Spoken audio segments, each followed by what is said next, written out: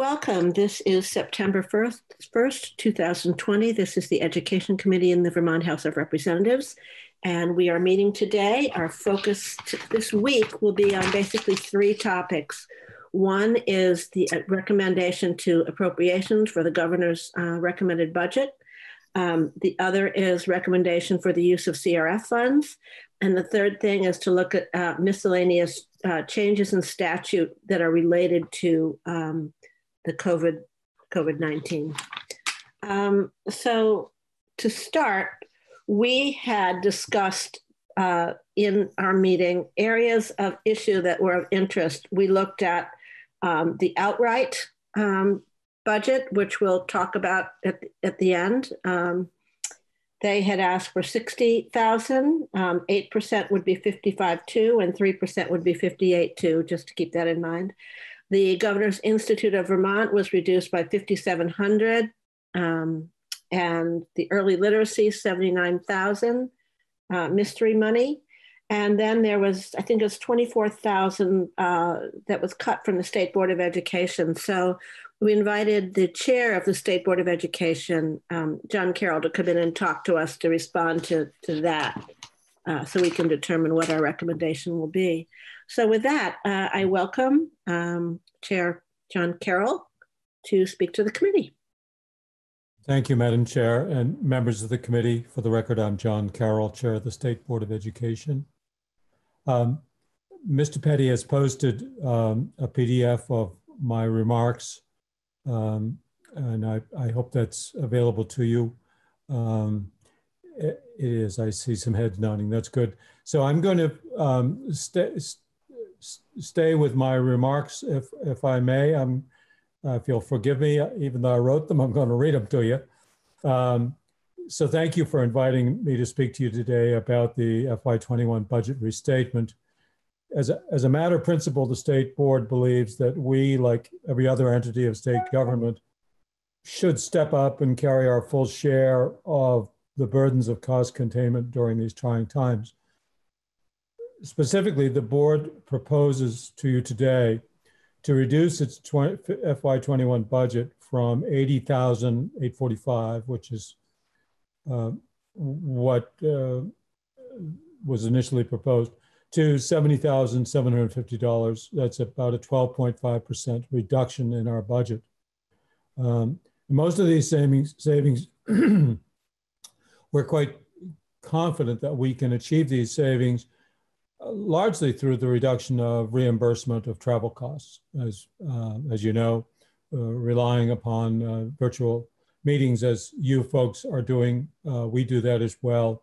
And we see that we can, in the next fiscal year, that we can reduce our costs by this amount.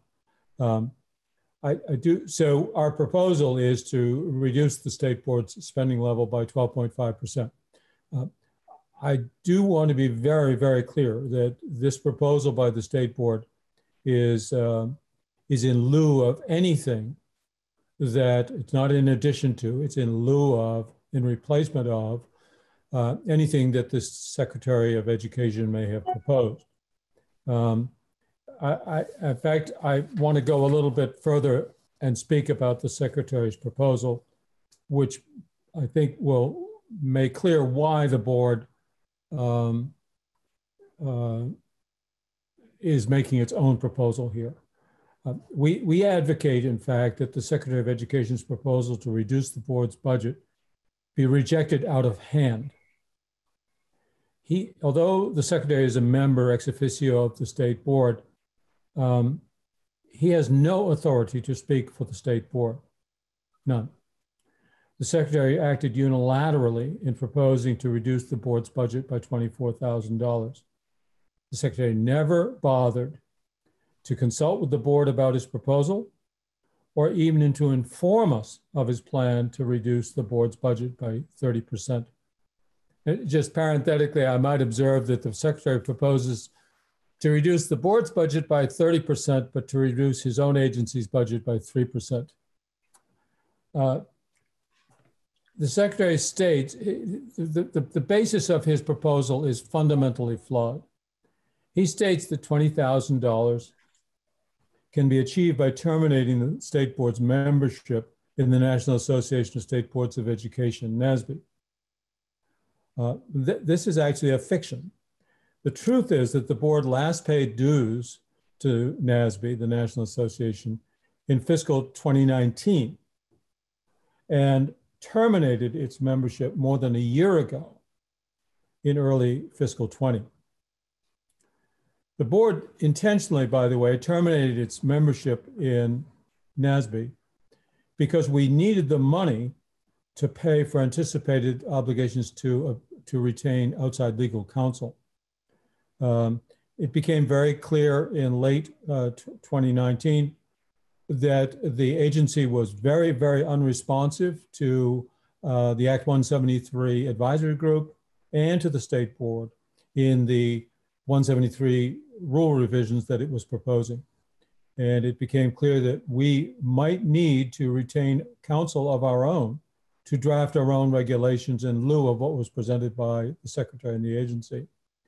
Moreover, state law requires the state board to be the setting for appeals of actions and decisions by the secretary. And in the last 10 months, the board has heard and dealt with and paid for legal counsel for 2 such appeals. So it's very clear that we need funds for paying for outside legal counsel, partly sometimes to have the horsepower to challenge the secretary and his own legal staff, and other times to serve the citizens of Vermont as the Court of Appeals for the actions of the secretary.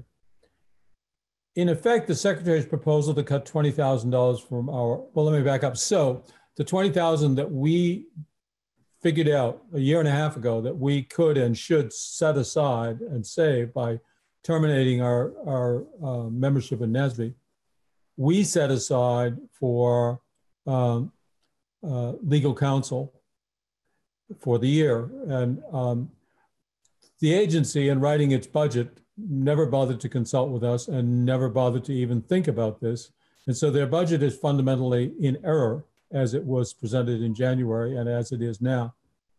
So anyway, what will happen if the secretary's proposal were implemented is that the board's ability to retain outside counsel would be suffocated. And not only will that impair the board's ability to hear appeals of the secretary's actions as required by law, but it also profoundly undermines and compromises the board's own ability to challenge and to take issue with actions of the secretary when, in its view, those actions are not supported by statute. So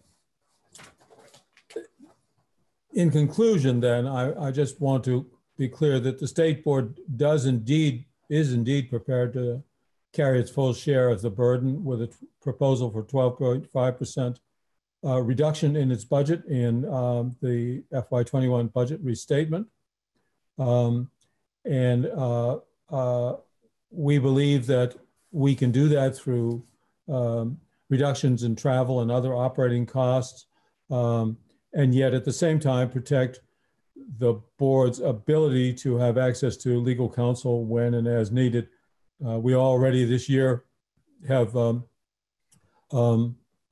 spent nearly $5,000 in attorney fees for a case in which the secretary's action was successfully appealed by an independent school. So we look forward to carrying our full share of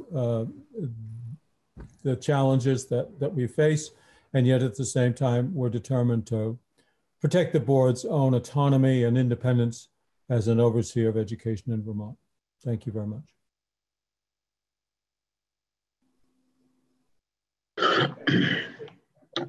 Thank you. Are there any questions? Representative Conlon. Thank you, Kate. Just a couple of quick questions. Could you clarify a little bit more about the SBE budget in terms of what makes up the majority of it today? Yes, I can.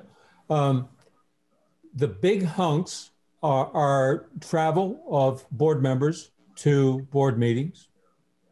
It tended to be, it's in the past been budgeted, I think it was budgeted for this year for $22,000. You know, we try to travel all around the state. We have 12 to 15 meetings a year, and there are 11 of us on the board. But as I say, that can be significantly reduced this year anyway. It's going to come back to bite us next year when, hopefully, when things return to normal and we're not doing distance meetings, but we certainly have the opportunity to make big savings there. There have been some other elements in the state, I should just clarify that the budget, and I hope to change this now that this has all happened, the budget that you see for the state board has been prepared by the Agency of Administration. And they have never consulted with the state board on what's in the budget or what the amounts are, which now that I'm chair, I find really quite startling. The only reason that the board's budget is part of the agency's budget is that a historic accident. As you know, at one time, the board was in charge of the agency. And after 2012, we are not, very definitely, and I'm very, very clear and comfortable about that. But it's sort of a historic accident that the board's budget is sort of a piece, a very dinky piece, I might say, of the agency's budget. So other major elements are per diems. That's about $10,000 a year. And there was, until a year and a half ago, $20,000 set aside for this membership in NSBE. And we got rid of that, knowing that we were seeing a lot of issues between the board and the agency, as well as appeals, that we were convinced we needed our own legal counsel on many of these issues. So we took that $20,000 for, it was going to be used for dues, terminated our membership, and at least in our minds, applied that $20,000 to outside legal counsel as needed. And it's not reflected in the budget that the agency has provided to you.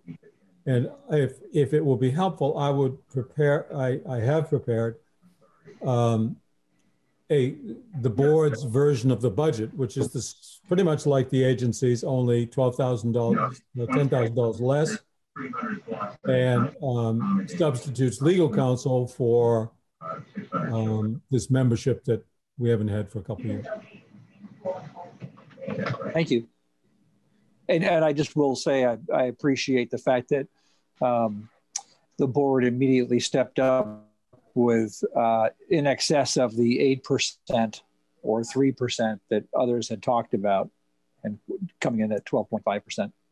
I don't know the precise answer to your question. Representative Austin? Yes, I'm just curious because the process doesn't seem like a well thought out process if you weren't consulted. You know, if it wasn't kind of a collaborative process of going back and forth in terms of, you know, your expenditures and your revenues. I'm wondering, like, historically, has this happened before, or, you know, have you, is this new? Is this a new thing that happened, or is this the MO? You know, my history of the board only goes back a couple of years, but I did do a little research and saw, for example, in fiscal 2019, the board had legal expenses largely associated with State Plan for Act 46 of around $15,000, none of which had been budgeted.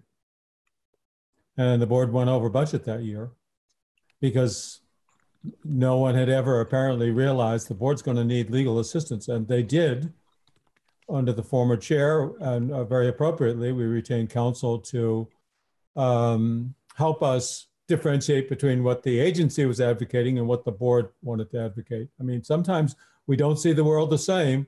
And so but further to your question, Representative Austin, to my knowledge, there's never been a process of consultation between the agency folks who write up this budget. And what they seemed to do this year anyway was just take last year's budget and just carry it forward, even though the secretary was present during discussions when we said, we don't want to spend any more money on we've stopped spending money on memberships, and we want to use all that money for legal counsel. I hope now that this has all hit the wall, I hope that next time round we get the board has a much more active role in building its budget and owning it. And frankly, I'm just astonished that the secretary, who met with us all day long on Wednesday, the 19th of August, and his budget document is dated the 18th, and he never even mentioned that he was going to cut us off at the knees by 30%. I mean, it was really extraordinary, and I think the board members are quite disappointed in that. Thank you. I will say, having lived through the kerfuffle we had in 2019, the summer, with the Act 173 group, the need for independent counsel became very, very clear. When the agency had made some recommendations that we certainly learned were sort of quite far away from federal intent, and that came from outside counsel. So I really do appreciate the need for that counsel. So, and I'm just, so you're saying we don't have your budget, but we do have this budget that basically just takes last year's and reduces it by 24,042. Does that math add up? That's what I understand. That was the secretary's proposal. Yes. And our proposal is to reduce it by about $10,000, which is 12.5%. Okay. I'm just trying to find a way. If you like, I would send you this evening the sort of a line item budget as presented by the agency in January, and as we propose it be incorporated in the restatement. Okay. That would be great. We need to I need to basically respond today to the Appropriations Committee. I see that we don't have our representative from Appropriations in the room at the moment. Wait a minute. Oops, I see a hand raising. Chip is there. Oh, good. I'm sorry. You had you covered up by testimony. I can send this also to Representative Conquest simultaneously if you wish. So, Chip, the state board has a budget that they put together that is different from this budget. And I'm inclined to, I'm just going to preempt this a little bit by saying I'm inclined to allow not to accept that reduction. And yet I also want to, which I want to see where the committee stands, but I want to be able to give you something that's more concrete in terms of the State Board of Education's recommended budget for themselves. So yeah, if you or the chair would send that along to me, that would be helpful. Okay. Can I ask a quick question? Well, I have the floor here before I'm going to have to duck out in a minute, I'm afraid. What was the rationale for choosing the 12.5%, given that the agency itself was reduced by 3% and others, most other agencies and departments had that same 3% sort of required by the administration reduction? Why did you all decide that 12.5% was?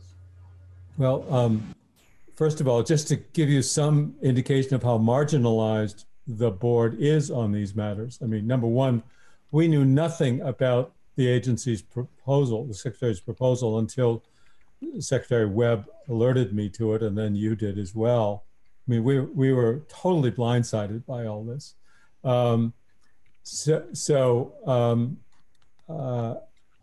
our approach, so we knew nothing about 3% or 8% or any of that.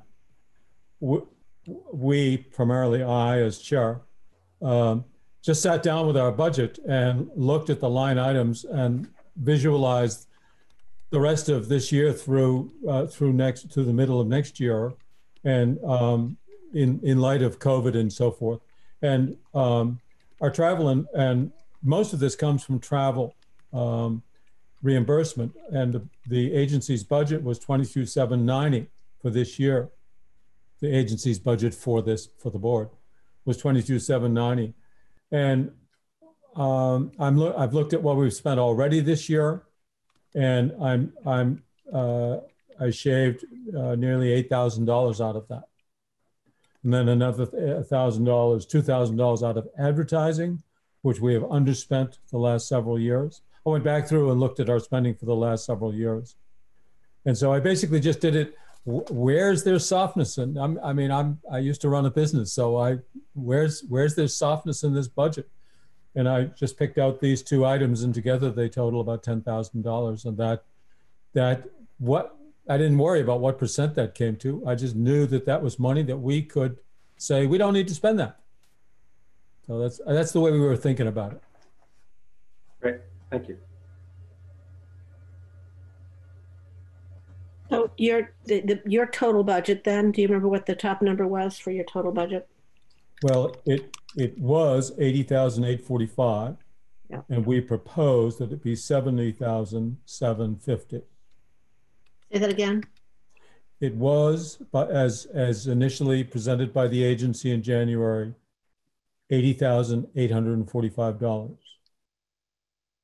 Mm-hmm. And we propose that it be in the restatement reduced to $70,750. Okay, that helps, I think. That helped, Chip, to have that. And I will send you the line item budget. If it's imperative, I can get it to you before 5 o'clock today. Okay.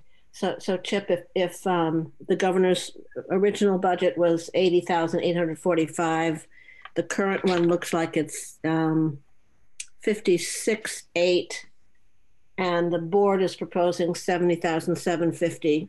Is that enough? Well, no. What we need from you, yeah, is your and to be honest, tomorrow would be okay. But what we need from you is what the final budget number you're going to recommend to us for the state board. Okay.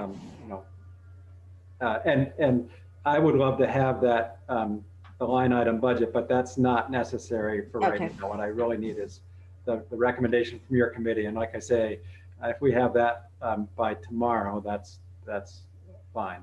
Okay. Well, it sounds like we've got the number now. Okay. So if you're going to recommend the chair's proposed budget, I'll take that back, but I would need it in an email to me and the committee as well. And that's just me saying that. I'm just looking at the committee. Are you comfortable with this? Or I see two hands. Excuse me. Let's just check in with Larry Copley. You're muted. Yeah, thank you, Kate. I think it would be wise to look at the line item budget prior to making these decisions. Notably, it's very late in time here. I understand that. But I would certainly like to look at the budget, line item budget, prior to making a decision. Okay, John, maybe you could send it to the committee. I shall. Okay. And Kathleen James, did I see you? Did you have a question? No. Sarita Austin?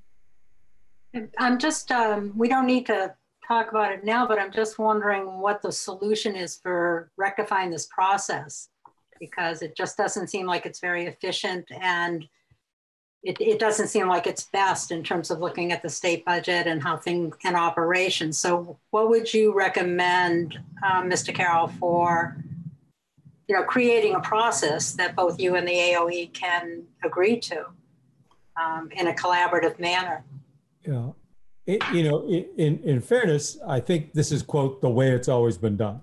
And it sort of has worked, but these are very different times, and it doesn't seem to work anymore. I, at the moment, would say that my first approach would be to approach the secretary himself about this.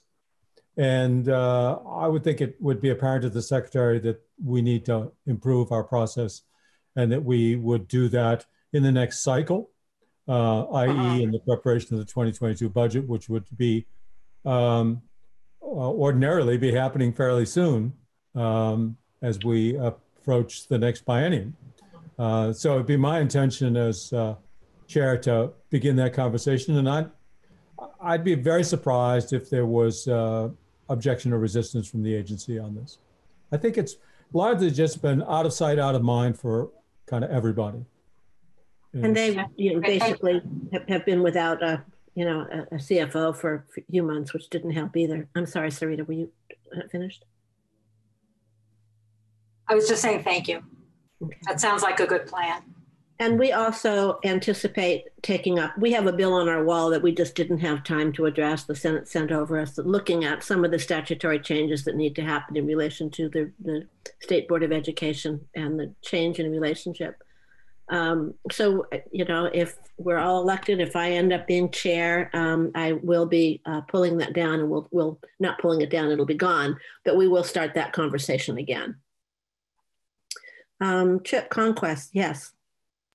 Yeah, I'm going to I have to leave to go back to my committee for a second, and I'm going to take that opportune moment to jump in where I don't belong, which is in the policy committee's world. But it seems to me that based on this discussion, and particularly around the need for independent counsel, that if you're going to be taking up an examination of some of the statutory authorities of the board and a sort of a broader look at the board, a real examination of their budget and what they really need in order to do their job, the job that we've set out for them to carry out their authority, that would be a really helpful thing for the Appropriations Committee to get your input on, That's right. going forward, having had a conversation with all the players involved and based on your committees, thinking about what the board needs to carry out its mission, making a recommendation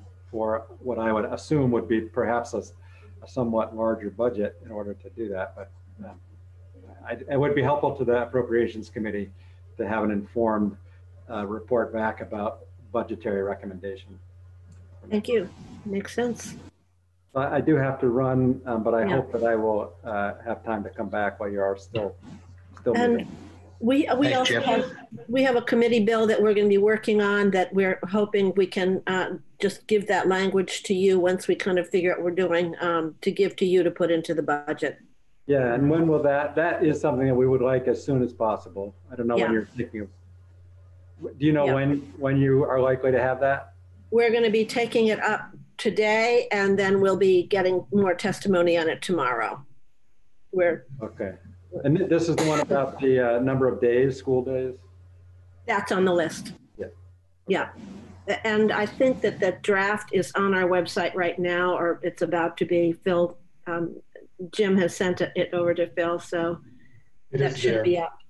My chair did bring that specific bit of language up and asked me to check in with you. So I think if we are likely to have it tomorrow afternoon, that would be great. If not, could you just give me a heads up that it's still going to be coming? Yeah. Okay. Thank you. Thank you. See you soon, I hope. Join us anytime. Okay. So in relation to the other issues, so I have a request for us to wait to look at the state board budget, which we will get tonight. Yes. Madam Chair, I can just change my afternoon schedule and bang out a comparative table showing you the budget as originally proposed in January, if you wish, the secretary's changes, and our proposal. So question to the committee, are you going to need that to be able to decide whether you're going to support it or not? Or is it just going to be, something that you'll be able to, validate later?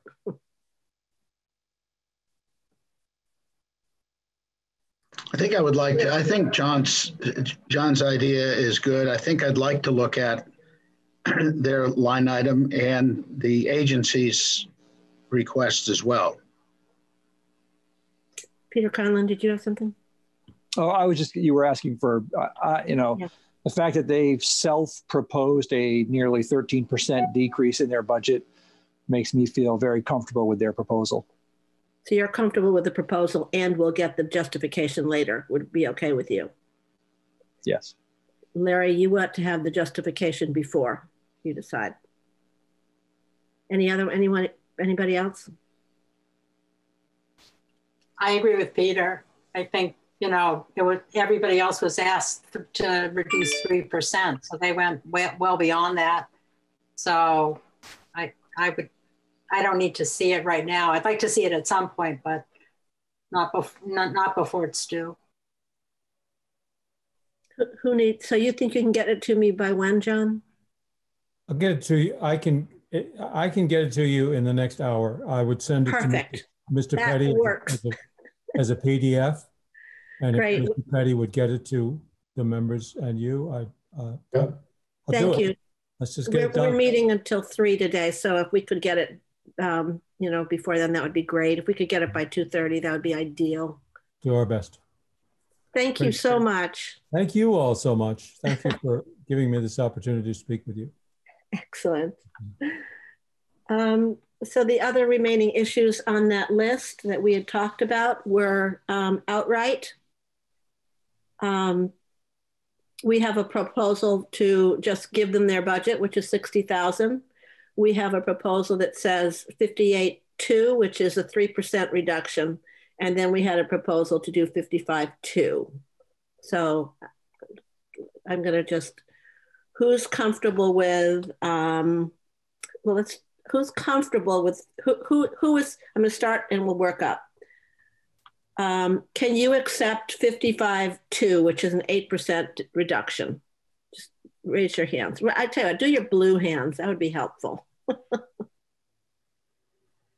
can see your Kate, that's the one that outright agreed to in terms of an 8% reduction. That's right? That's what they had been anticipating. Yes. So we know. Make this thing. Kate, just. So that's I've got enough people comfortable with it. Can you accept or would you prefer? No, can you accept that? Can you accept it?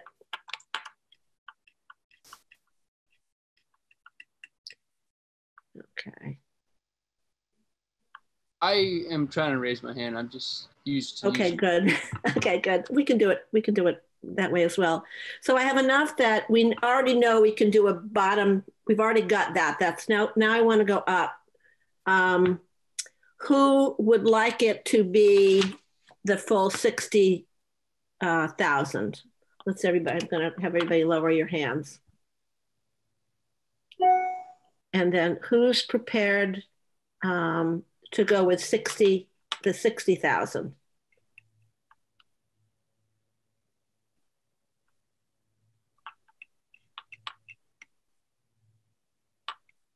Okay, I've got 2 blue hands, which I don't think is everybody, because. Kate, just to establish the rules of voting here, we can vote twice or 3 times. Oh, right? You can vote. You can vote 3 times if you want. Yes. Oh. Yeah. So I've got just Peter and Dylan are okay so far, and me, I would put myself in that category, are okay with 60 grand. And then who would be okay with doing a 3%?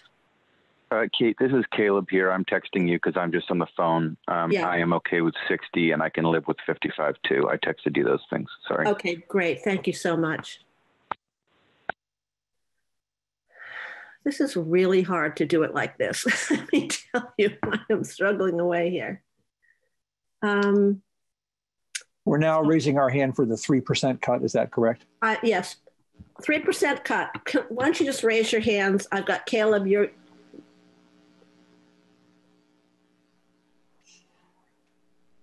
All right, so it looks like so far, let me see again. I don't even, hey, Peter Conlon, can you straighten me out? I don't even know what question I've just asked. It looks like the majority, Kate, is 55,000. Yeah. I got that. I got that everybody agreed that they could go with that. I haven't gotten that it's clear that that's what, if there would be more that people would be willing to accept. Kathleen. All right, so let's do it clear and everybody raise your real hand. Yes. If you're okay with 3% as opposed to 8%.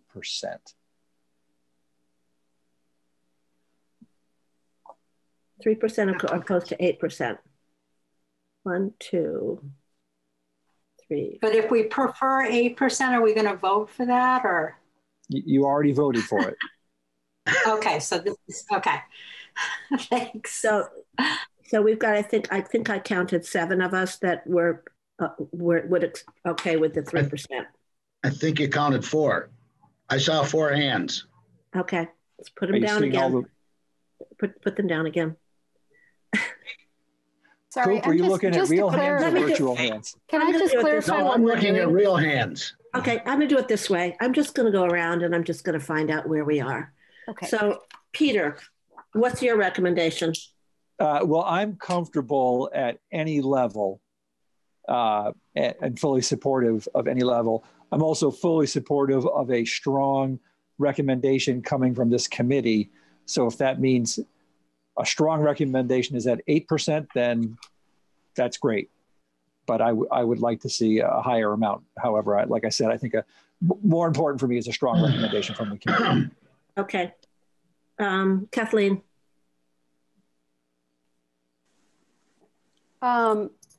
Basically, I thought about it all weekend. And I guess the more I thought about it, the more I felt on principle, everybody across the board is being asked to tighten their belts a little bit this year. And so I felt that no matter how important I feel Outright's work is, and no matter how much I support their mission, I felt that they should be asked to tighten their belts a little bit. So I would rather see this committee get on board with a 3% cut, because that's what the Agency of Education was asking itself to do all across the board. So I would love to see the committee rally behind a 3% cut, which is what the agency was doing across the board. If we can't get our committee to rally behind that, then I'm with Peter. I would love to see us rally behind 8%, and I can live with that, which is why I raised my hand for it. Jay. So I guess I'm kind of a combination of what Kath just said and what Peter said. I prefer the largest reduction, but I am compelled by Kath's argument that if 3%, maybe I'd be okay with that. Okay. But the strong suggestion is what we should go with. Casey. I guess I'm just kind of still stuck about because I was kind of hearing both about the federal money that came in versus what we actually allocated to them. The math, I was getting 2 conflicting stories. So yeah, that's why I'm leaning towards the 8%, because I thought that they were originally allocated 20, and then this was a federal grant that they're trying to hold on to from the state. Is that correct? Am I wrong on thinking this? They had gotten 20 from the state and 40 from the feds. And then last year we gave them 60. So we gave them 60. Yeah. Okay. So yeah. But you'd say 8%? Yeah. Thanks. Okay, Lynn. I'm also with the 8%. That's what they had expected and had planned for, even though they didn't want to, which nobody would want to, but I'm with the 8%. Thanks. Dylan.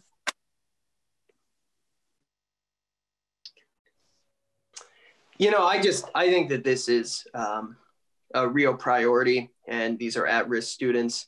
And my personal preference would be that we fully fund at the 60,000. This is such a modest expenditure compared to the others that we authorize. It's very modest in the budget, and it's the only service provider providing these types of services directly to schools. And the in-demand nature of the work they do, to me, suggests that it is a worthwhile investment. I'd be willing to accept a 3%, but 8% for me is a non-starter.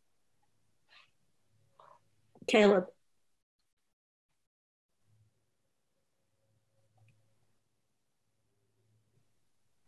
Sorry, just unmuting there. Yeah, I'm going to say my opinion is the same as Kathleen's. I would like us to go to 3%. I don't mind a little cut. I would like to see this committee do something unanimous. And I think that when Dana came in and told us they had prepared for 55.2, they probably knew that there was a chance that's what they were going to get. I think if our committee could unanimously support their work in that way, 55.2 is okay with me. If people want to go higher, I will vote for the highest number that anybody puts out there. Sarita. Can we do like 6%? You know, we're talking about $1,000. We're not talking about $1 million. Yeah. So the difference between that is small, and we need to move on. So I'm going to say I'm not going to recommend that at this point. Okay. But that can be overruled. I'm with Kat. You know, I mean, I'm with Dylan too. I'd love to give them the full amount. I do believe people are tightening their belts, and I feel like it sounds like they can run the program at the 8% reduction. So I would go with that. 8%? Mm-hmm. Yeah, okay. And Matos, is he here? Can you hear me? Oh, there you are. Yes. Chris? So I'm going to go to the 8% just because outright was comfortable with it. They were preparing for it. And, you know, after hearing from state board, we gotta come up with some money here, and we're going the opposite way. So the agency came up with all these savings that they proposed, and now we don't really have anything if we give full amounts all the way around. So we got to trim some of the budgets here. So I think the 8%, they're okay with it. So the 55.2 number is good for me. And then Larry, you're at 8%, correct? I'm at 8%. And, you know, notably our budgets, the budget in particular is really being stressed at this point. And it's, you know, unfortunately, nonprofits are going to suffer from this, and everybody's got to go. So I don't know how we can do 100%. And I appreciate everyone here giving their remarks. It's too bad we have to cut anything for anyone. However, the stress is there, the strain is there. We have our Vermont State colleges. There's a lot going on, and I just want to make sure that everyone is aware that we don't have hundreds and hundreds and hundreds of millions of dollars to spend anymore. Okay. What I love is that actually the difference we're talking about is $3,000, but this is what I understand. The $3,000 we're going to get totally stuck on, but $1 million we're going to just toss off and say, sure. So I will, what I would like to do then is say that we recommend this range between the 3 and 8%. Can we live with that? I don't actually have to take a vote. I just have to write a letter. So I'm saying, can you live with me writing it like that?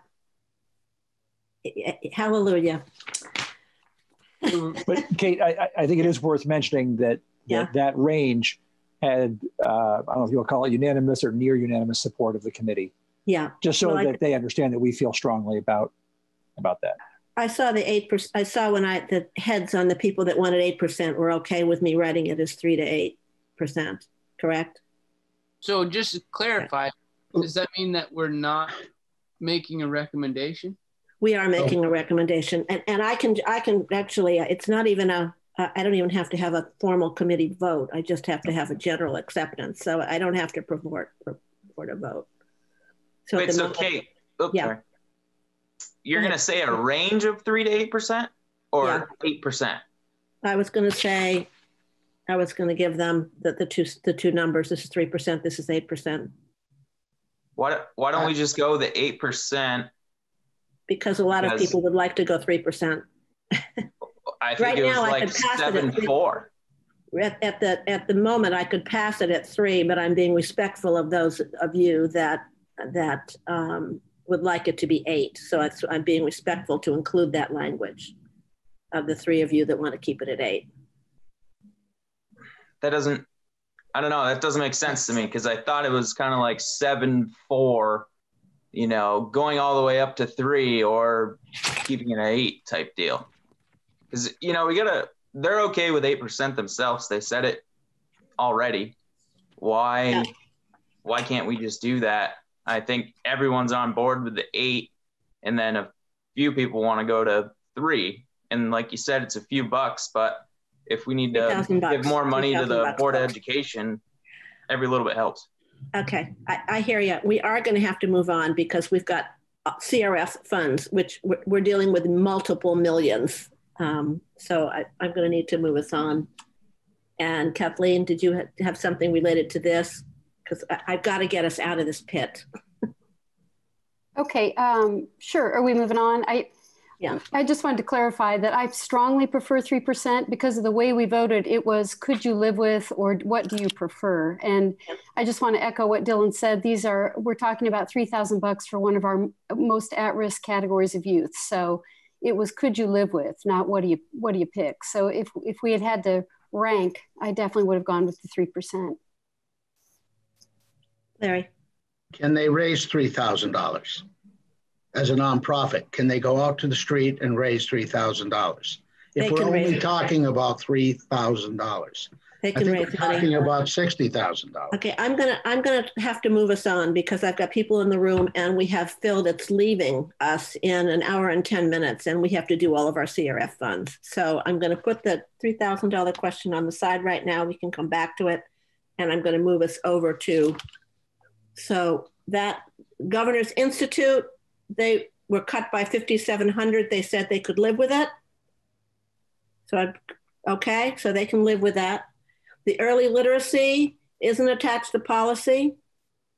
As frustrated as we all are that that's just sitting there, to me it's a wash. Can we live with accepting that?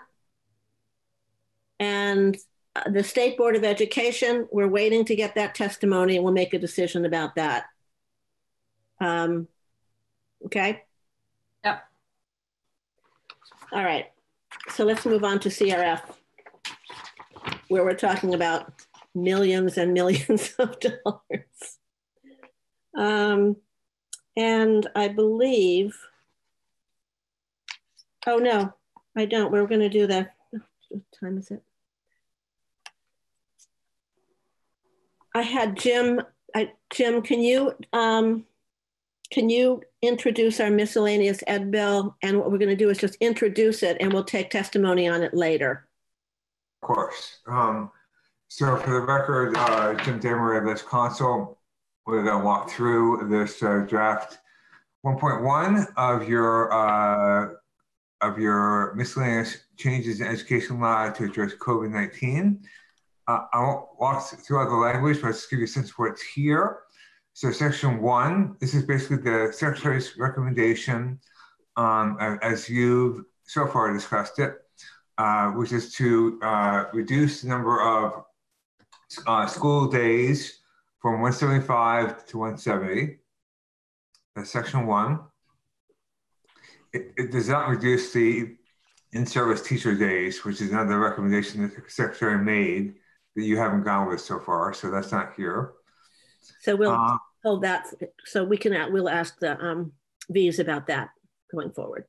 And then second, it's just a technical change to include the career technical center school districts in the appropriation you made earlier in June for Pre-K-12. So that corrects that. Section 3 is the ADM provision. So this is dealing with homeschool students, and basically says that if you were counted last year, but now this year you're being homeschooled, you'll be counted this year as well. Section 4 is the Secretary's recommendation on the Australian ballot. If you don't go so fast, please. Phil, right there, thank you. Section 4 would extend what you did earlier in Act, let's see if it's on my screen here. Last session in Act 92, you allowed school districts to use the Australian ballot by way of a vote of the school board, as opposed to having to have a vote of the voters. This extends that to the entire 2021 school year, because what you did in Act 92 was just for 2020 calendar year. But also, according to what the Secretary recommended, it would require school districts to use the Australian ballot. What you did in Act 92 was you allowed the school district to decide by the school board. So this changes it possibly to a requirement. So that's a question more back to the agency. Do they really mean to have a state mandate on that? Or is it really just extending what you did last year a bit longer? So that's why that question mark is here on line 19 and 20. And then if you go down to section 5, scroll down further, if you would, Phil, right there, thanks. This waives, again, there's a question mark for AOE. This waives the requirement that a teacher have an endorsement for online teaching. The question for the AOE is for what time period? They have proposed for the 21-22 school year, but I wonder if they meant 2021. So that's the question for them. Section 6 is the language we passed numerous times before, dealing with vacancies on unified unit school district boards. All we're doing here is extending what you've done twice before further. If you go onto the bottom of the page there, Phil, keep scrolling down. This is repealed on July 1, 2022. So it'll be in place another year and a half. And section 7 is the effective date on passage.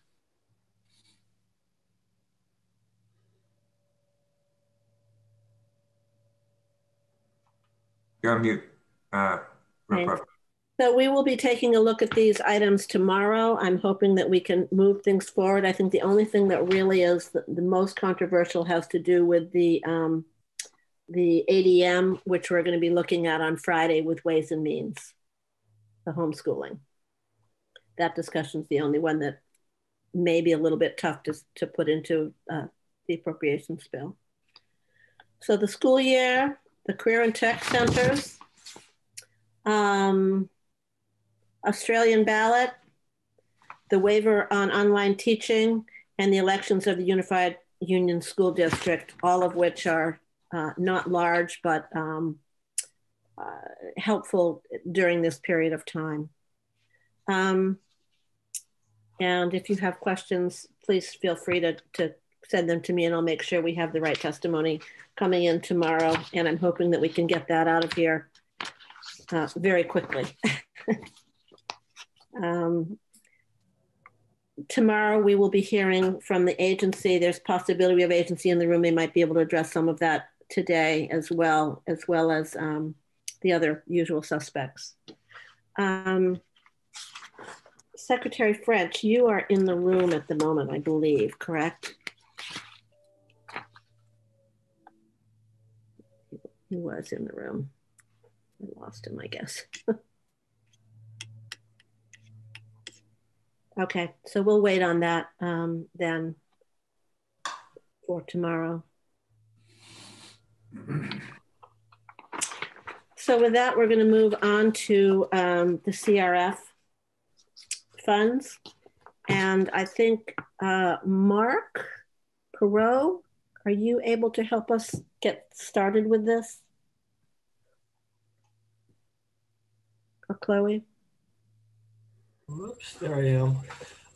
I could walk you through a little bit. I think that the school Boards Association and then the superintendents. Maybe makes sense for them to go first, but Okay. it's up to you. I can. Great.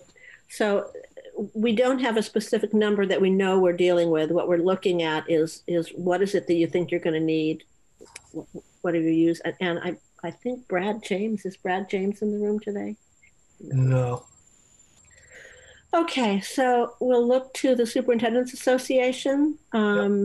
And I can start you off with some background on how we got here, if it makes sense. Would that help? Thank you. That would be helpful. Okay, so back in the Q1 budget, the legislature appropriated $50 million for K through 12 in the coronavirus relief funds that we had been allocated from the feds. That money was put into a few boxes. One of them was $12 million for the summer meals program. $29 million was made available for reimbursements to school districts for any CRF eligible costs that they could identify. There was $6.5 million for indoor air quality programs that went to Efficiency Vermont. And then there was a little bit of money for independent schools and some money for administration.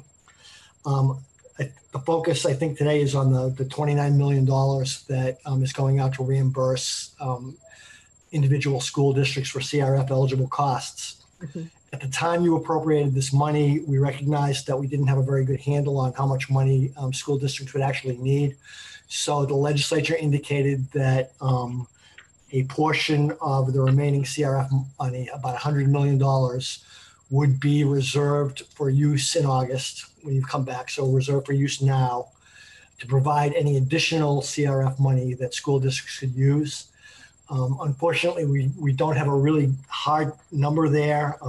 The Agency of Education sent out applications to districts last Friday, and school districts are going to be having to submit their applications to AOE on Wednesday.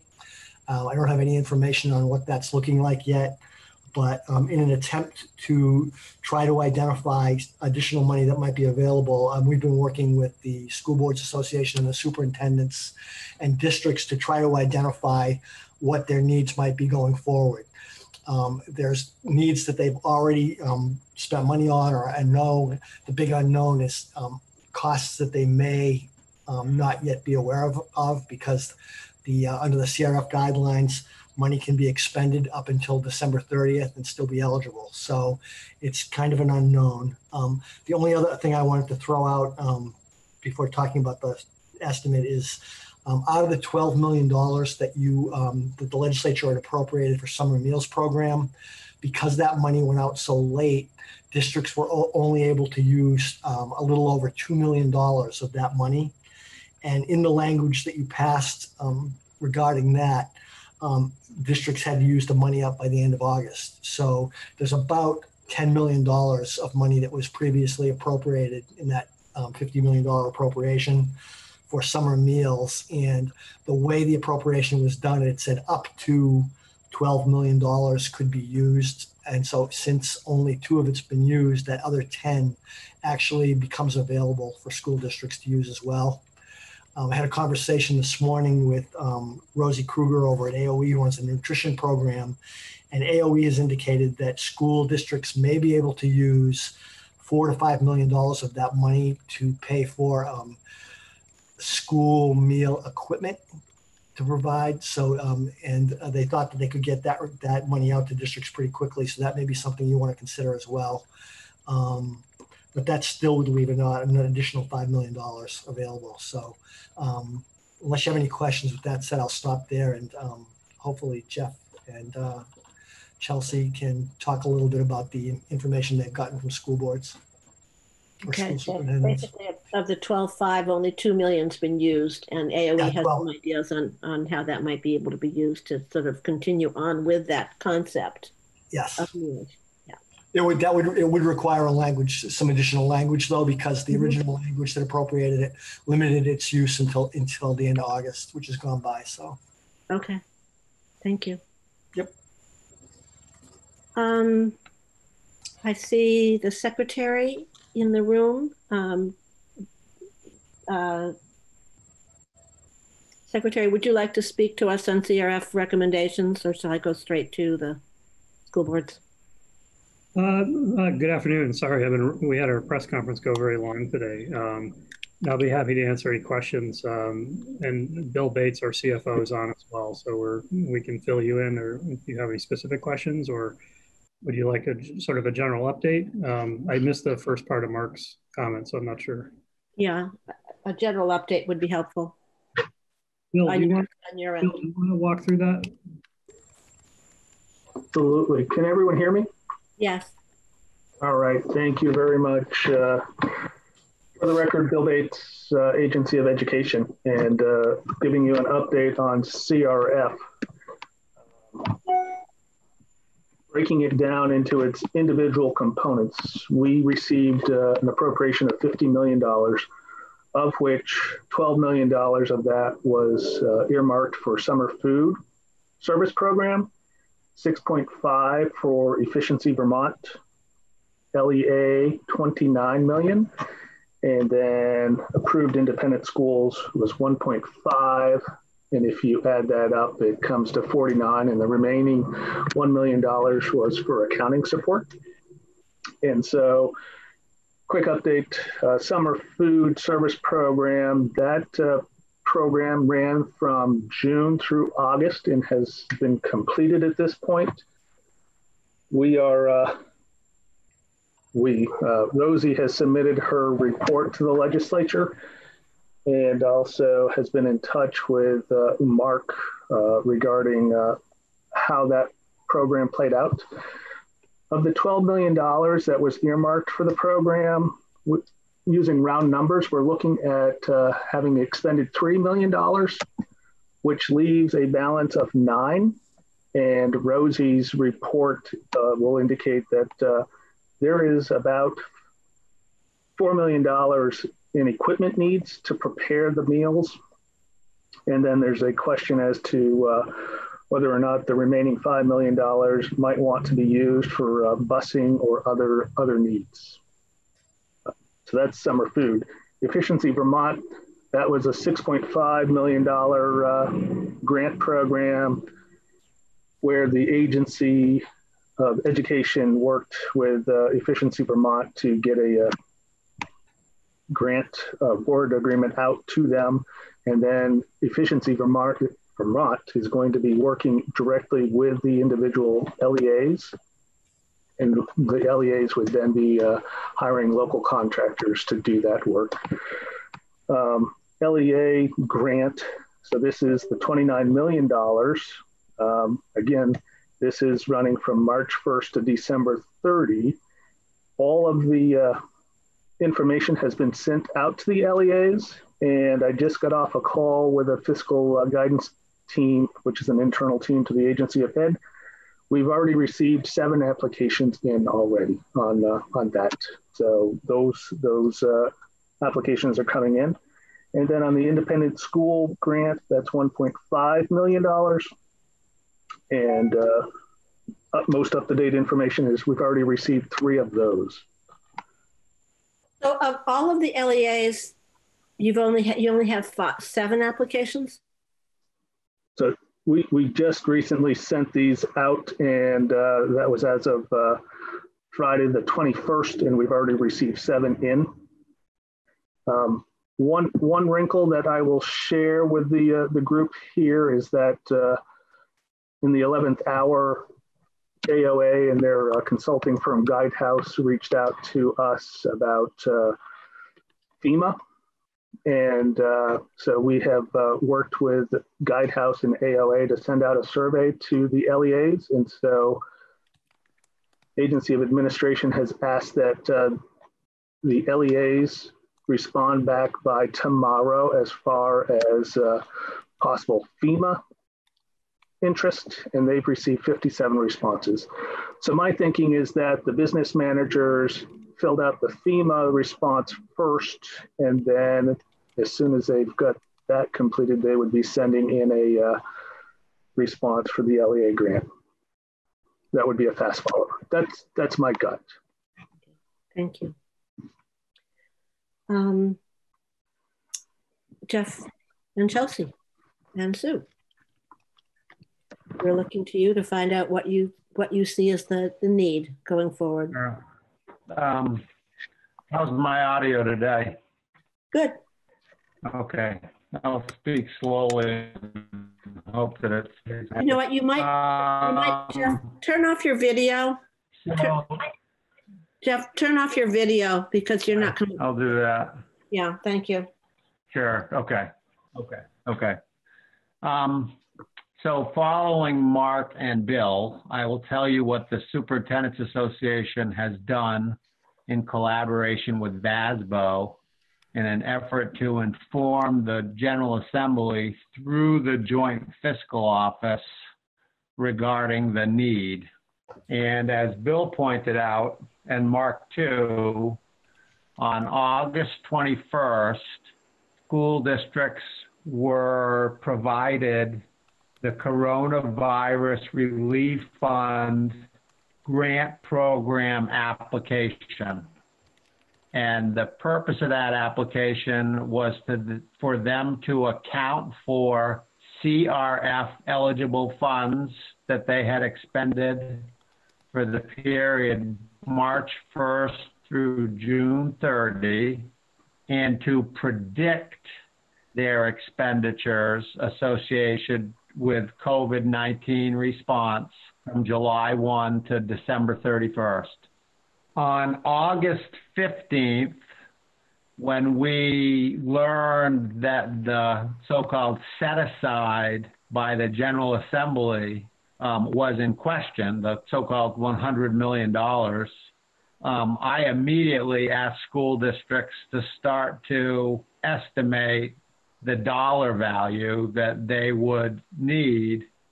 And the reason that I did was because I think that the expectation has been that school districts would do what they needed to do in order to honor health and safety guidelines and, shall we say, reopen school to the best of their ability. So our interest is in making sure that school districts are appropriately reimbursed for the investments that they are making real time in an emergency situation. I was away last week for 4 days, and when I came back, Chelsea, who was holding down the fort, so to speak, while I was away, told me that she had been in regular conversations with the Joint Fiscal Office, who was eager to get our help in estimating a number. So through work with the Joint Fiscal Office, principally Mark Peralt, but also in conversations with Steve Klein, the Superintendent's Association, with VASBO support, reached out to school districts and asked them when they had the numbers that they would be providing to the AOE tomorrow, which is that September 2nd deadline that Bill spoke of, would they share them with us so that we could pass them on to the Joint Fiscal Office? And I'm going to talk about the process in a minute, but as of right now, we've heard from 20 out of 52 districts. And Chelsea is going to share with you what we've learned in terms of a cost per pupil. So she'll do that in a minute. In a way, well, in more than a way, it's unfortunate that the timeline for the General Assembly doesn't coincide with the timeline that was established by the AOE. And I think that this is inadvertent because by 4:30 tomorrow afternoon, we're going to have a better number than we do right now. So I've had extensive conversations with the Joint Fiscal Office about that, and I understand the pressing need to move forward with the appropriations process. So we are willing participants in trying to get you the number. So we have a number that we'll share with you that we don't take responsibility for because it's reported to us by the districts Tomorrow afternoon, AOE will have information, but for some reason, they're not able to do a calculation that will tell you what they think it will be. So the timing is off. The final thing I'll say, and then I'll turn it over to Chelsea to give you the information that we've collected, is that we're receiving what I would refer to as qualified responses. If you look at the application that the AOE put out, it goes into a lot of detail about what's an eligible cost. The problem is the school districts don't know what their costs will be because they don't know how the model might change from in-person to fully remote to hybrid based on what the trajectory or the pattern of the virus is. So, you know, you're doing the best we can. We're doing the best we can. You're going to allocate a number. We hope it's a good number, but it's all very, very flexible based on what happens with the virus. Do remember that all of this will go to the other body. So yeah, we know. I mean, I understand all that. Steve Klein and I was on the phone with him at 20 minutes past 7 this morning, and was on the phone with Mark, I think it's 7 o'clock last night or late.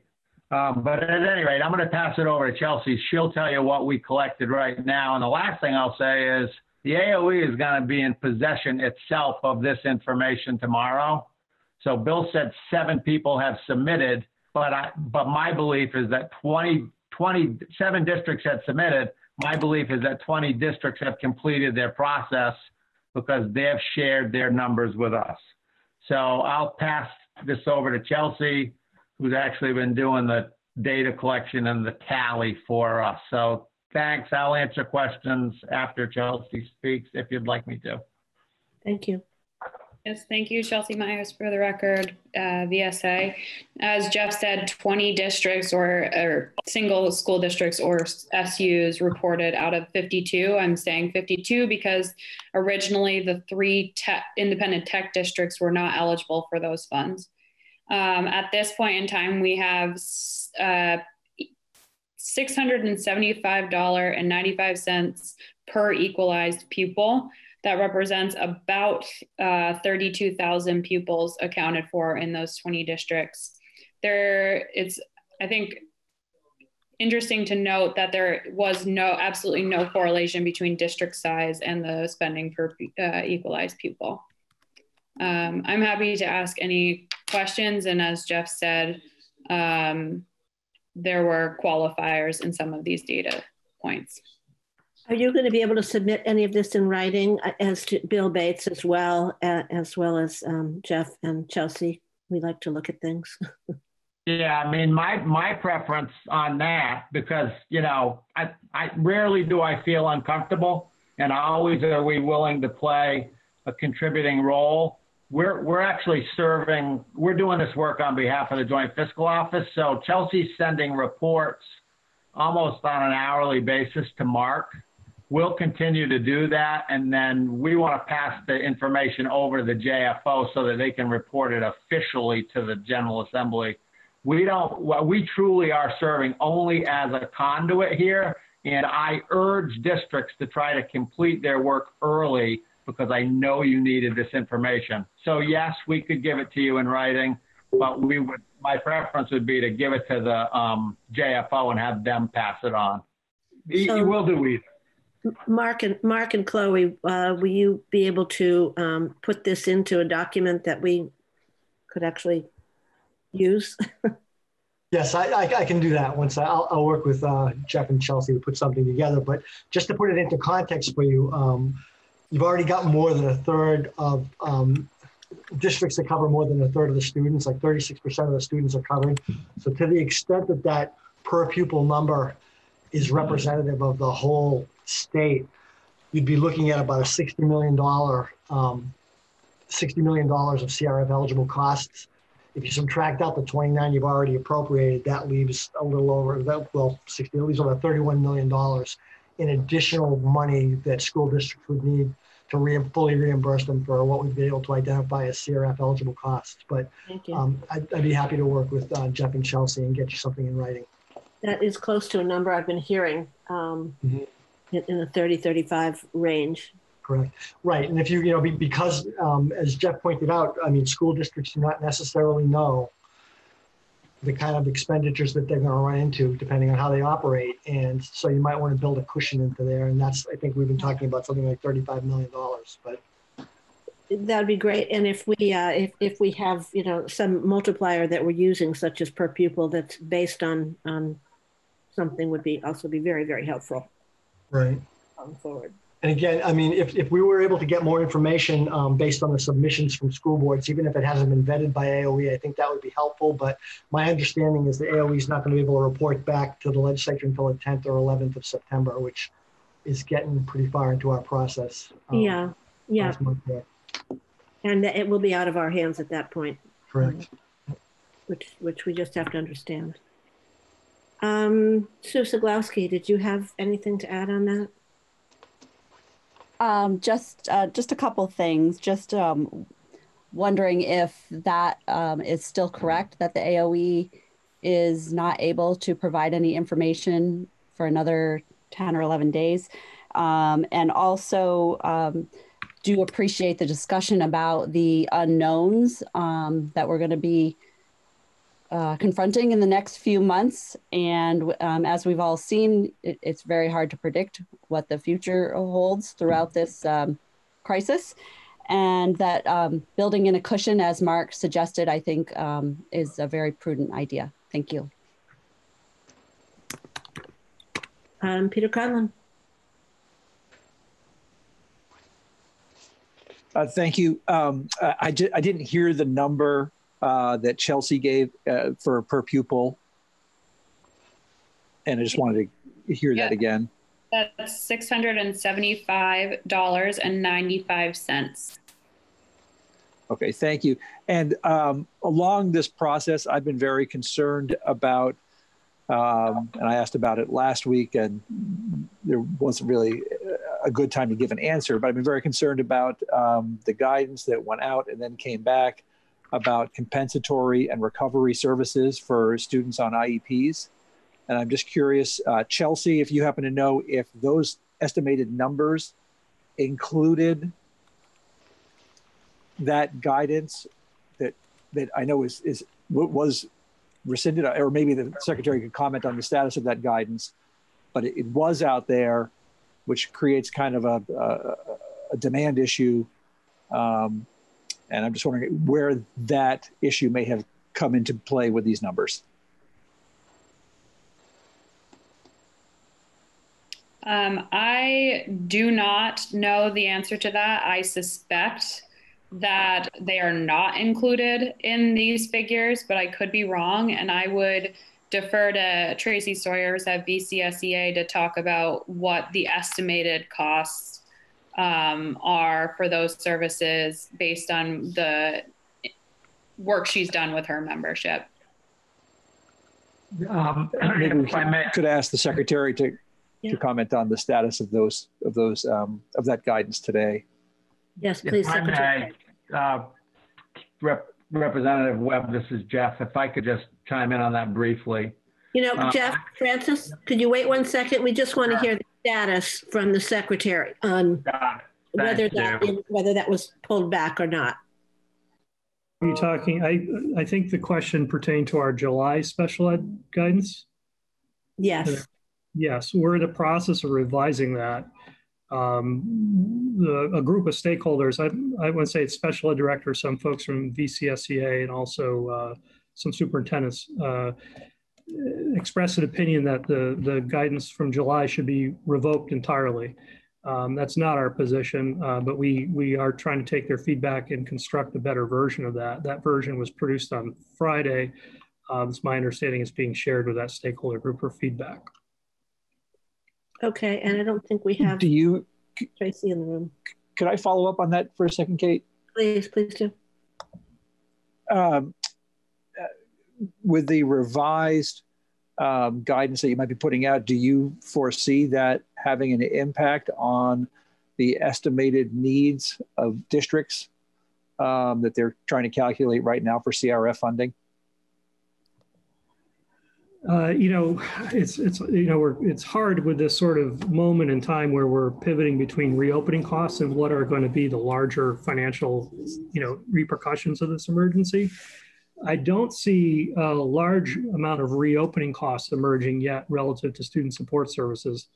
I think, on the other hand, this can be one of our most costly areas as the emergency goes on. So we're kind of at that pivot point. I don't see the guidance necessarily being germane to reopening costs per se, but it starts to speak to what will be recovery services, if you will, or dealing with the repercussions of the emergency on the impact on students and particularly their special ed programs. So I guess I should have asked a basic question, and that is whether these compensatory and recovery services are CRF money eligible. Yeah, that's a tricky question too. I don't know if we can answer that today. There's certainly special ed eligible reimbursement, from our own formula. I'm not sure if Bill has an answer to that regarding, our current CRF guidance. But, once again, we haven't finalized our approach to this yet. So it's almost a little premature to answer a question when we haven't finalized our approach. I will say, thank you very much. It was not our intention to create, I don't think we did create a new sort of category of eligibility for service. That's how it was interpreted. But we're, like every state in the country, we're in sort of uncharted territory. My conclusion and our team's conclusion that a complete retraction of this guidance isn't appropriate. And particularly, we were looking at guidance that was produced from other states, namely Maine and Wisconsin, and how they put together models for quote unquote recovery services. So this is a bit of uncharted territory. We want to be as responsive as possible, but we also know that there's going to be some need for us to put a toe in the water, so to speak, on this. So we'll see how this final version, the feedback we get on it. But I think the first step is to produce the finalized guidance, and then we can go from there on CRF eligibility. But what makes CRF so challenging, as you've already alluded to, is the time constraint. Thank you. Of course, we're dealing with compensatory education, which is a federal right. At the same time, we also have an entire school community that likely shows regression in learning. All right. Any other questions at this point? So going forward, we are going to be needing, I may have to schedule another meeting for us on Thursday. I've been given that opportunity to have another meeting on Thursday. I'm just looking at the number of things that we have on our schedule that we need to have finalized by Friday, if not Wednesday. Yes, Sarita? I had written you, Kate, about just the days, if we cut back the days, 5 days out of the calendar, how does that impact teachers? If they're planning on that, so I don't know if this is a place to ask it. I didn't know if Secretary French would know that, or if it's a contractual issue. Yeah, please go ahead. Okay. Yeah, I don't believe it'll have a significant impact. Most districts currently, because the state minimums are 180 days divided up with 175 minimum student days and 5 minimum teacher and service days. So all teacher contracts have at least that in it for a total of 180 days. So certainly what we're trying to do here is to reallocate the days, but not disrupt the total that's 180 days. I will say many teacher contracts, in addition to the minimums, negotiate other days or specifics around in-service days and so forth. So there might be a bit of a ripple effect that's really hard to anticipate, but I would think for the most part, it should be more or less benign, if not welcome. So I think in the cases where there might be some inconsistency with the current settled agreement, I think districts, because there's going to be interest, I think, in all parties implementing this, I think my conclusion is that there would, in the cases where it's inconsistent with the current agreement or needs clarification, folks would execute memorandums of understanding and work it out. It's kind of the pattern we're seeing right now with working conditional language, which never anticipated pandemic. So many local teacher associations are working with their administrators to negotiate memorandums of agreement outside of the contract just to cover the sort of temporary work environment. And we can continue with that discussion. We also have some time tomorrow to deal with it. So let's just hold for a minute because I want to make sure. I'm sorry, Jeff Francis, I interrupted you earlier. Did you have something you wanted to add about the compensatory ed? Let me apologize because I interrupted you, but thanks for the opportunity. I was simply going to say, and I think Dan covered some of it, I don't think that the estimates that we're seeing on coronavirus relief funds, the grant program, which is what we're trying to calculate to get that per pupil number, would include the compensatory services amount for two reasons. One, that sort of happened outside of the direct costs that we're asking schools to estimate. And two, that I don't believe that the special ed administrators and the business managers right now are communicating in a way that would have had them calculate those costs, particularly because the application that was provided by the AOE to the business managers and superintendents did not include a reference to that, nor should it have. But it's instructive because, as Secretary French pointed out, we are in uncharted territory, and the costs to provide educational services are going to be both the costs that are articulated in that application and also the kinds of costs that school districts are going to incur because of compensatory services. So it's just a reminder that there's a tremendous fluidity to this, that everybody's doing the best they can, but we're going to be revisiting through the fall what these costs actually are. And then when the General Assembly reconvenes in January, I know for a fact that it's going to be a very hot topic of conversation.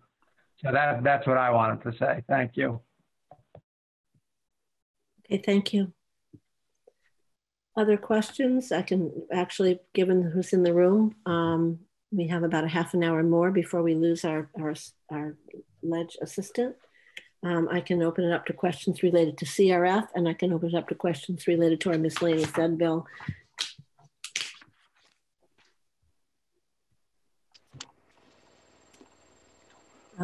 Kathleen James. I was just wondering if we had any kind of update on how the air quality program is going through Efficiency Vermont. I had read that there had been a lot of applications. I wasn't sure how that was proceeding. I can start that, if that's all right, Madam Chair. Yeah, I haven't had direct communication with them. Maybe Bill has, but what I'm hearing, of course, is tremendous demand for these services, and some of it, you know, I think we knew that going into it. This would just be a placeholder more or less to address some of these concerns. I know there are several districts that their concerns around HVAC factored prominently into their decision to not offer in-person learning, you know. But I think, you know, the needs out there, I think the program's running well. Efficiency Vermont is ideally situated, I think, you know, with their connections with contractors and their understanding of the education landscape to expedite as much as they can this approach. But I'm hearing that they're already seeing an increased need just in sort of the narrow scope of this program as initially defined. Not sure what that total amount is, but I understand there is additional need to just implement the program as it was anticipated to be implemented.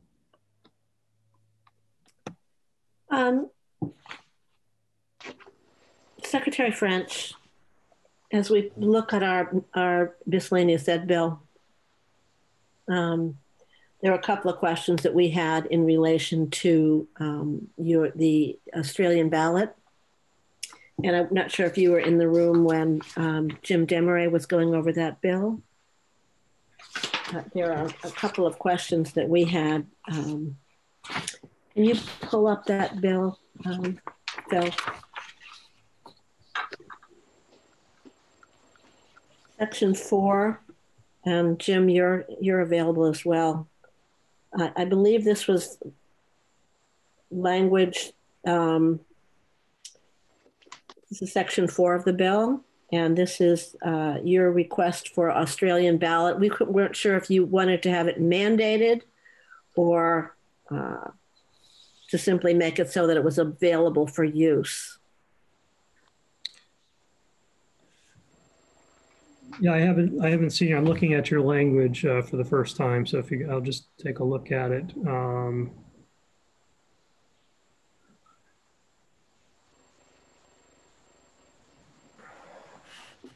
And maybe Jim Demaray, you could help. I think that, you know, if you could scroll up for a second, the issue, you know, what we're trying to address, and I think you've captured it, is the, you know, essentially the voting methodology, whether it's a floor vote or Australian ballot, is determined by the voters themselves. So we're anticipating, particularly town meeting or school district annual meeting, for floor votes being difficult this year, this March. In particular, it would be challenging for those that are configured as floor votes to hold a special meeting in advance of the March meeting to change their voting methodology to Australian ballot. So we wanted to address that concern. I think you've done that here by basically giving that authority to a school board, is how I'm reading it. Any school district may apply the Australian to any of us in missing other by vote of its board. So that, to me, would satisfy the need. You know, that you're basically creating a path for districts to do this absent needing to hold a district meeting, meaning the voters meeting to do this, which seemed to be a logistical obstacle. So by giving it to the school board, I think you've addressed the issue. So by giving the authority, we don't need to mandate it. We're giving them the authority. That's correct. Yeah, it wasn't necessarily an intention to mandate it, other than the fact that we didn't want everyone to have to go through some process. But I think this resolves the issue. It puts in a place that allows them to address the issue. The board, it's just, yeah, it's not something they typically have the authority to do. So, Jim Demery, how does this compare to what we did in the bill in June? So this would be identical to it, except that the bill in June was for calendar year 2020. So this extends that by approximately 6 months. Okay. So this takes us through the school year. Yep. Yep. Okay, thank you. And school boards, do you have a thought on that? Yes, it's, as Jim said, the same as what was put in place temporarily earlier in the year, just extends it. And the only other, a question that came up in my mind was whether the requirement for, or the waiving of the requirement for signatures, collection of signatures in order to get your name on the ballot, whether that was also going to be waived. Is that what, are you proposing that? Well, it's certainly something to consider. That was done last spring as well. Okay. Kate, that's probably not an ed committee issue, since that would pertain to all candidates in March. True. I can ask the chair. I'm not sure if I'm not sure what they're doing at this point.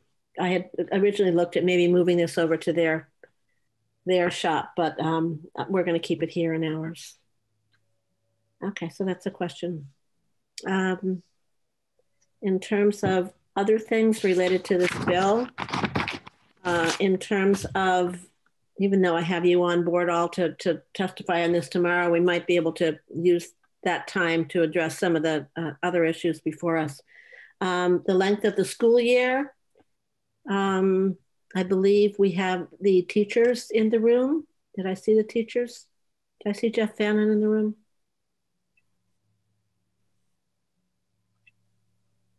Guess not. This was language that's come from just about everybody. This came from AOE, it came from the school boards and the superintendents. So I'll just need to hear from the teachers on that. And there was the question that came up should it go further than this to talk about teachers' days, or is that better left as a local issue? School boards, as you do the negotiating. I believe the secretary had recommended adding on 5 days, and that is not in this draft. I could give you some feedback tomorrow when I testify on this, if you would like.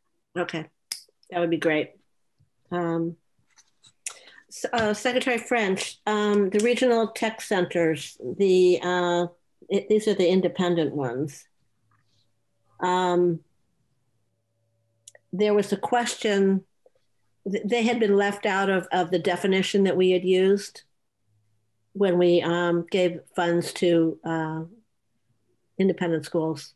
And a question remained about whether that was made up with the use of GEAR funds. And I've forgotten what that stands for. Governor's, I don't know. The governor's education emergency relief. Yes, okay. Just to back up, I think I caught that last line of questioning on the calendar. I don't have the language in front of me, but if you're proposing to reduce the number of student days, but not augment the professional development days, just to reduce the student days. I'm not sure if that's what was being, I think that's what Sue mentioned. I think that would be very disruptive in terms of contracts and require some reconsideration. Yeah, I see length of school year. So my proposal was to sort of keep it together at 180 days to reduce the teacher or student days by 5, but add 5 to the teacher days. And that was a common concern expressed by many school districts, that they wanted to have additional professional development days. Right. So I think the 180 days is usually the basis of a contract. So if you're seeking to impact that might have broader disruption than what I was referring to. I would support keeping it whole at 180 days, but just shifting the numbers. In terms of the tech center, so I think, if I remember the correspondence, you were seeking to address the issue of tech centers. In particular, we have 3 that are standalone school districts, but don't qualify as LEAs for the purposes of CRF funding.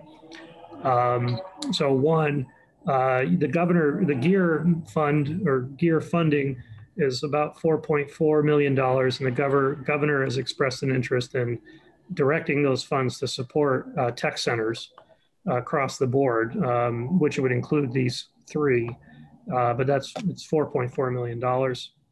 So that's certainly one thing to consider. I think the other thing, I think the question was, could you include them in your definition of an independent school? You had created a separate an appropriation for independent schools under CRF. I think you could, and we went back and looked at our CRF guidance on this. You really have the authority to do that if you wanted to. You could define independent schools and the 3 tech centers. You're going to provide this number of dollars.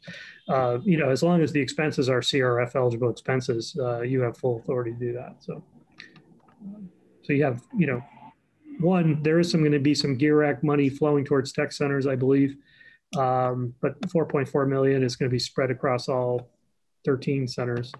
And you could change how you approach your independent school language in the CRF appropriation to include them if you wanted to. Okay, thank you. I think we're going to save the rest of this for tomorrow. We have people lined up to testify on that. I'm going to give Peter one more chance here as well. And then we do have a document from John Carroll. So. I just had a technical question that sprung to mind. If these 3 independent tech centers are not considered LEAs, does that mean they also don't qualify for ESSER money? That's correct. That's my understanding. All right. And does our legislation solve that in terms of ESSER as opposed to CRF? No, I think, that was the intention of talking about this issue today. I think the fact that GEAR is going to send some money in the direction of tech centers, because even when they are part of a district, they are then, from the larger LEA, I'll take Rutland City as an example, which has Stafford Technical Center. Rutland City's an LEA for the purposes of ESSER and CRF, but the Tech Center would share how those funds get utilized along with all the other schools and district needs, appropriately perhaps. But there's no discrete strategy to address the unique needs of Tech Center. So that's why the governor's expressed interest in allocating gear funds in that direction. I think right, in this situation in Rutland, these three school board, like Hannaford, aren't going to fall under any LEA categorization for ESSER. So they wouldn't receive that ESSER consideration that Rutland or Stafford would. Right. Thank you for clarifying. Thank you. That's helpful. So we'll look at that again tomorrow. We're going to be pulling that up. And so I'm going to ask committee to take a look at that. If you have people you want to hear from, I'd like to make sure that we've got that going because I need to get this through. My intention would be likely to pull out the ADM language because that's actually going through a different committee. Likely going through a different committee. But we'll keep it in for now. So we have feedback from John Carroll, who got his information to us. So Phil, could you pull that up? Just a second. Secretary French, he spoke to us about a budget that that the State Board of Ed had prepared. I don't know if you ever had a chance to see it. No, I haven't seen their budget proposal. Okay, there was a request that maybe things go a little bit better in communicating those budgets in the future. Recognizing that right now we're in the middle of a global pandemic and those communications are not as easy as they usually are. So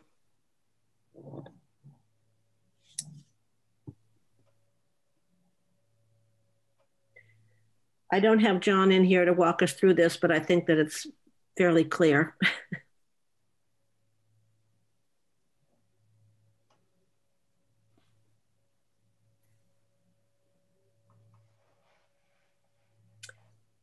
So we're looking at the left column is the original proposal. The middle one is the current one that we're looking at. And the third line is the state board, their proposed budget restatement.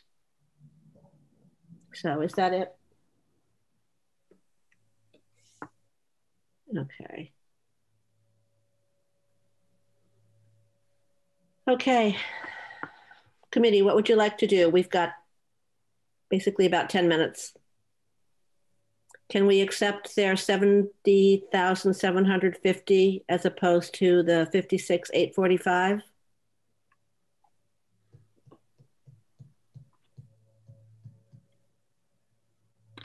How would you like us to answer the question, Kate? Is there anybody that would propose something different than the 70,750? Chris Meadows. What's the RETN contract? I forget what it is. Does anyone know? That's for the filming of the board meetings. That's the cable TV contract. Gotcha. And to the chair's point, I mean, a year or so ago, we broke out the state board budget from the agency's budget intentionally. So there isn't going to be necessarily communication, or I would say coordination.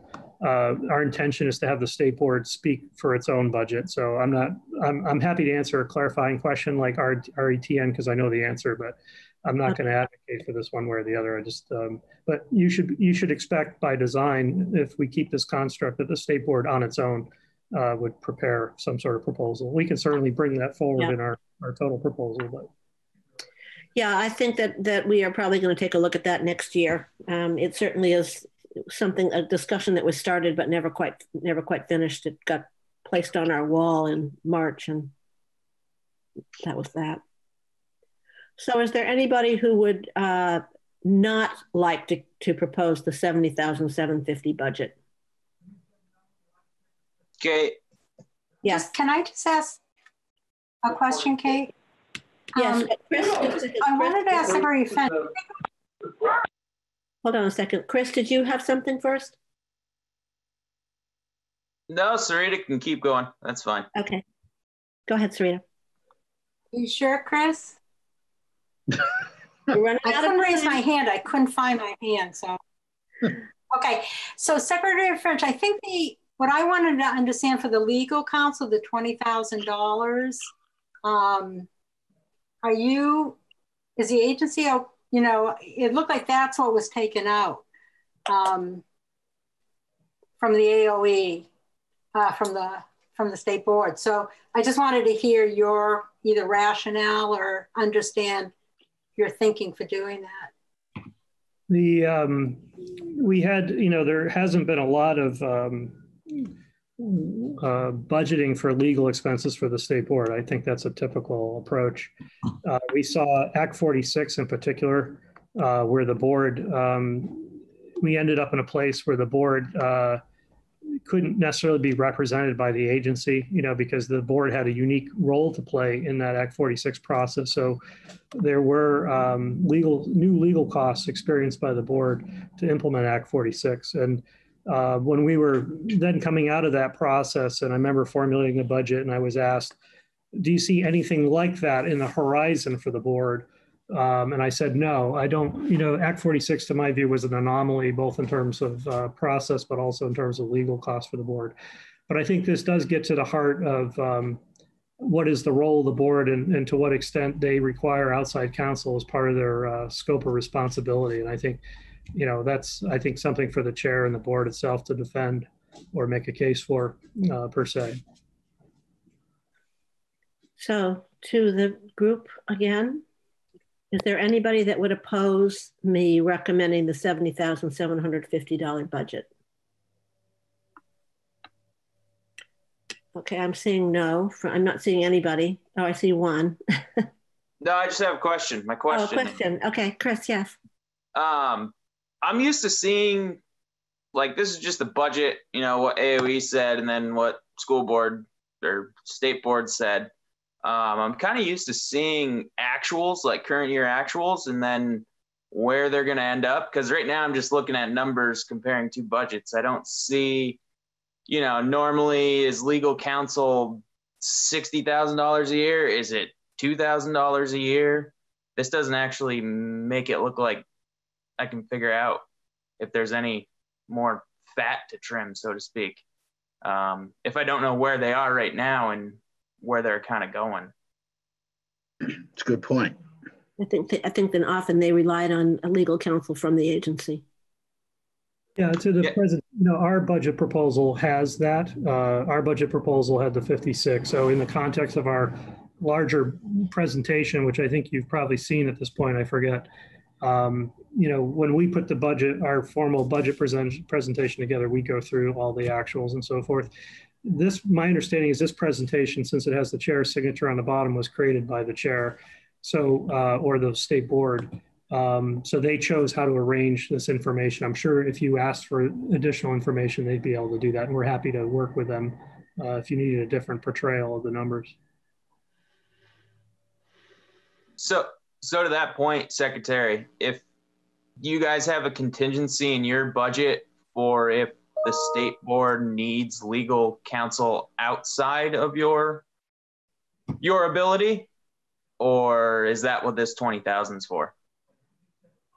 Yeah, you're getting close to where I don't feel comfortable advocating for this. I will say that, you know, we would use Act 46 as an example. There was a conflict of interest essentially between, you know, if you remember, the Secretary of Education had to create or propose a statewide plan for governance. And then the state board had to take that plan and act on it. So there was necessarily a conflict of interest between those two positions. And it necessitated the state board to have its own counsel in that process.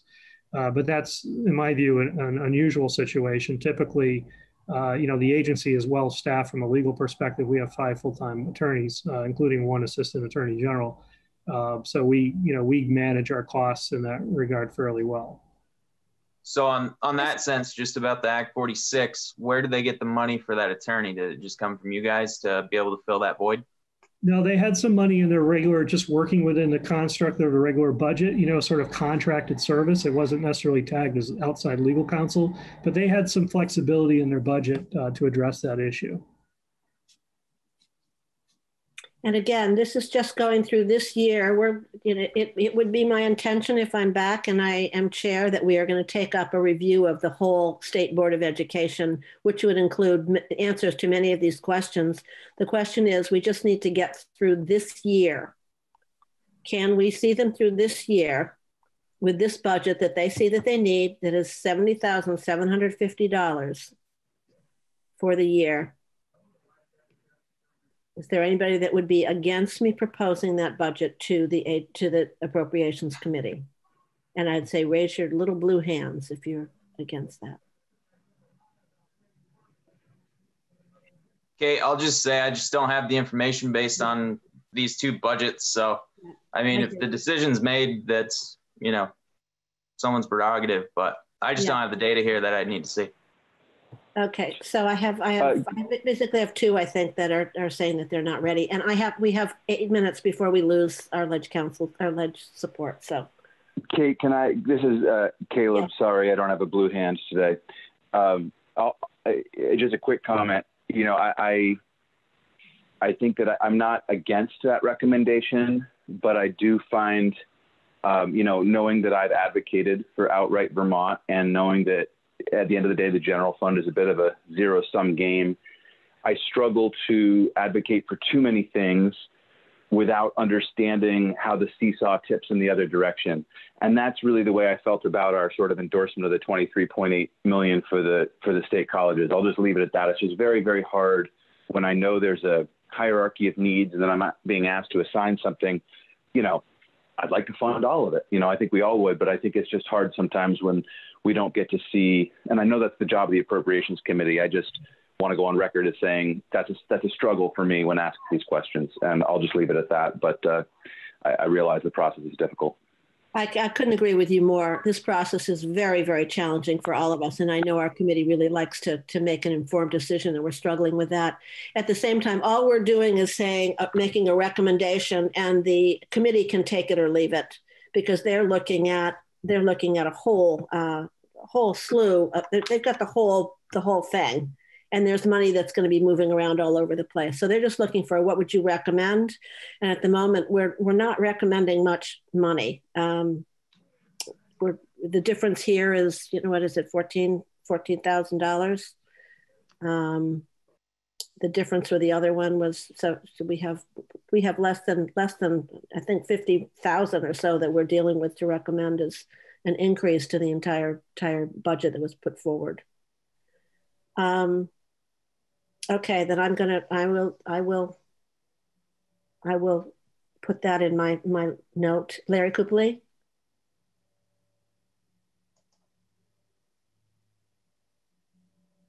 Did you have a question? No, okay. No, I did not. Thank you, Kate. Okay. I don't know, my hand was up. Okay, and okay. I just want to remind folks, well, no, I'm not going to. I think we've closed that one. And then the last one is, and we've got 4 minutes before we have to go off. The last one would be, we're okay with Governor's Institute. We're accepting that they're losing money. We're accepting the $79,000 on the early. Oh, just quickly, Dan French, we're just so confused about that money. When was that money in that $79,000 for the early education? Or maybe you can even answer it tomorrow. But we didn't understand that, and we're just struggling a little bit with how that relates to Act 173.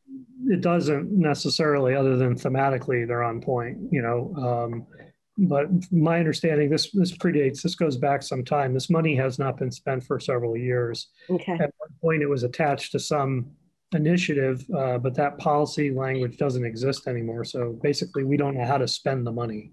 So in a nutshell, that's my understanding of it. So as far as the outright Vermont, I'd like to propose that we do 3 and give them the wiggle room.